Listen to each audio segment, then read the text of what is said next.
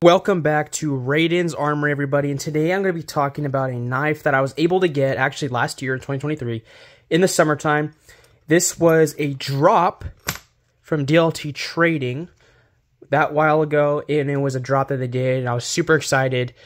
As you can see, this is the Les George symbol. This is a Les George pouch.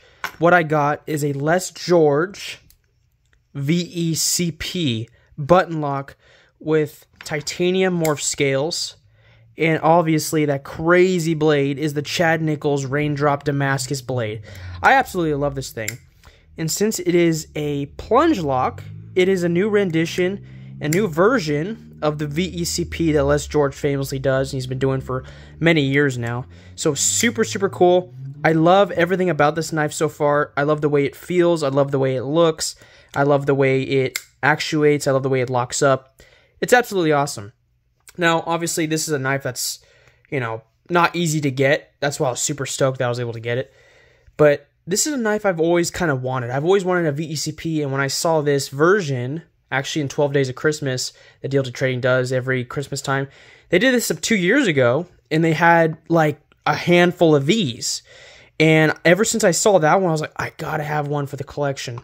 And ever since they did that, they did this newer drop, this last summer, I was so excited that I was able to somehow be able to get one. So glory to God for that one, because I don't know how it happened.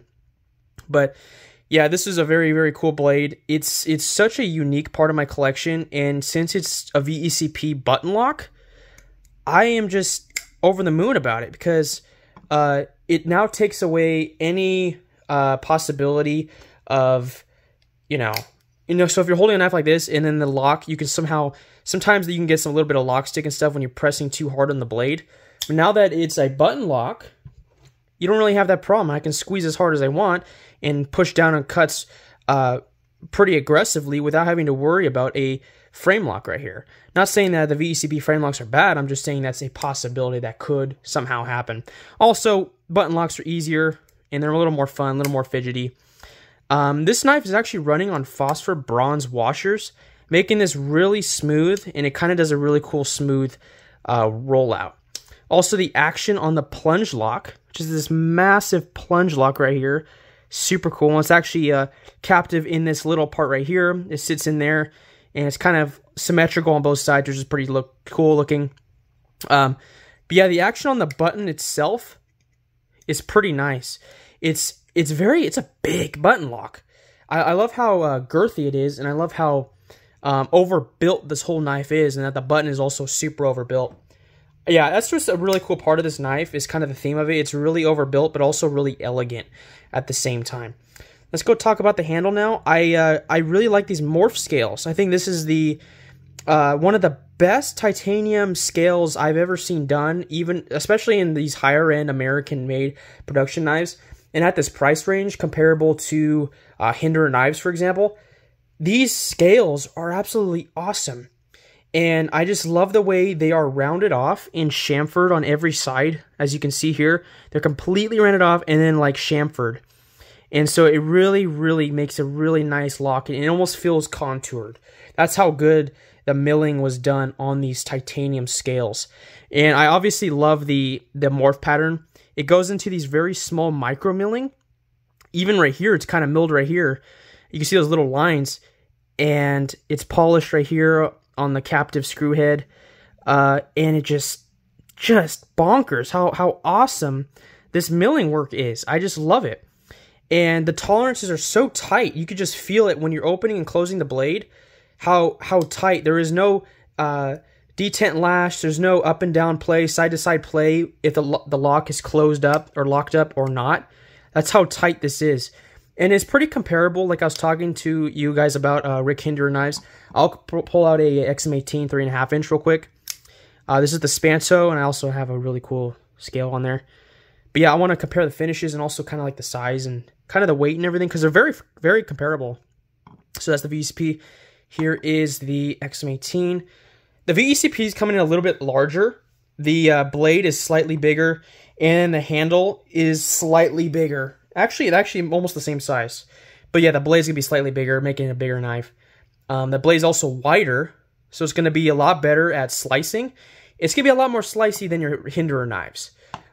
It's going to be more like the Chris Reeve knives where they're kind of really good slicers, right? But yeah, let me just talk about the finishes right here. As you can see, the titanium on the Hinderer XM18 right here is also super, super reflective. This is more of like, I think, more of like a river stonewash. I only say that because it's so polished. Versus this is a heavier polished stonewash. When you compare the two. But not saying this one's not shiny. It actually is really shiny. But this one is like, it like glows, almost looks white. Like this white sheen of gleaming light that comes out of it. But yeah, I just, this knife from the handle perspective and the way it actuates and all that is awesome.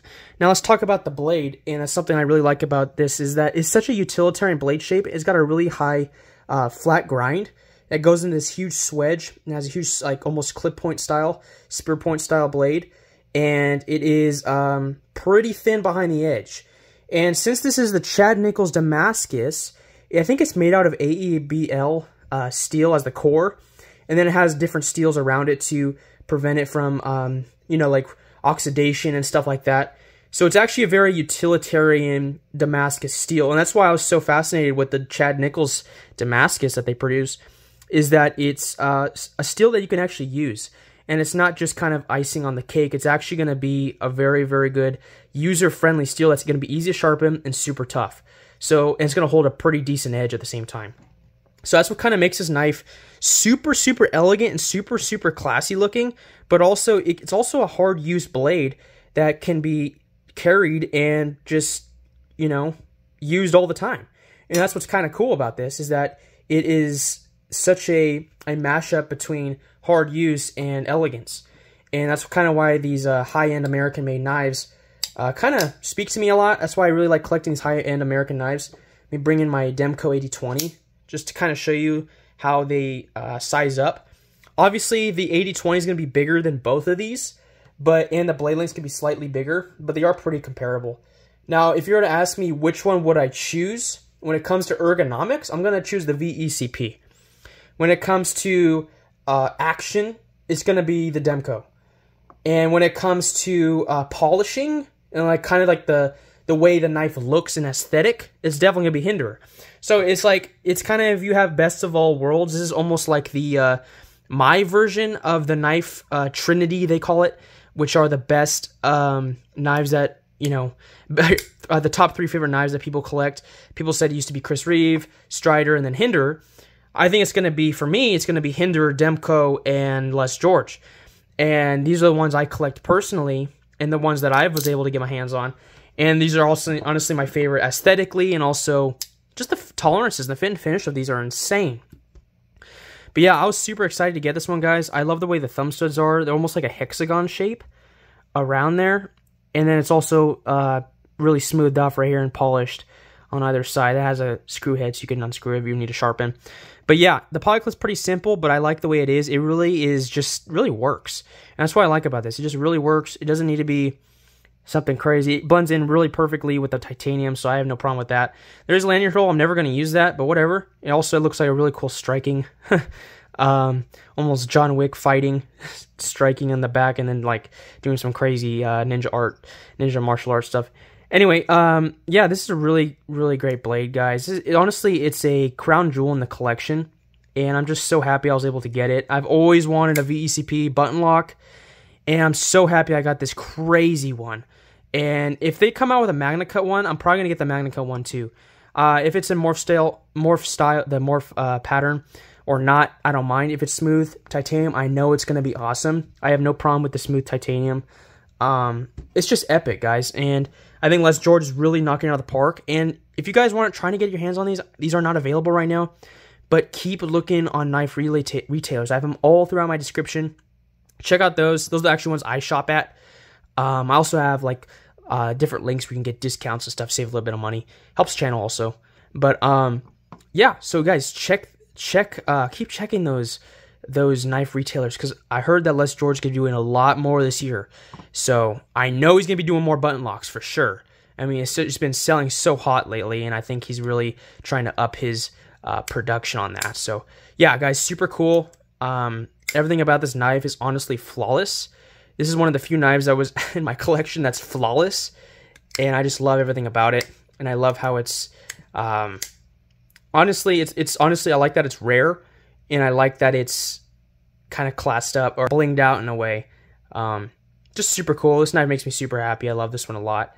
But guys, thank you for listening. Thank you for watching. Make sure to like and subscribe.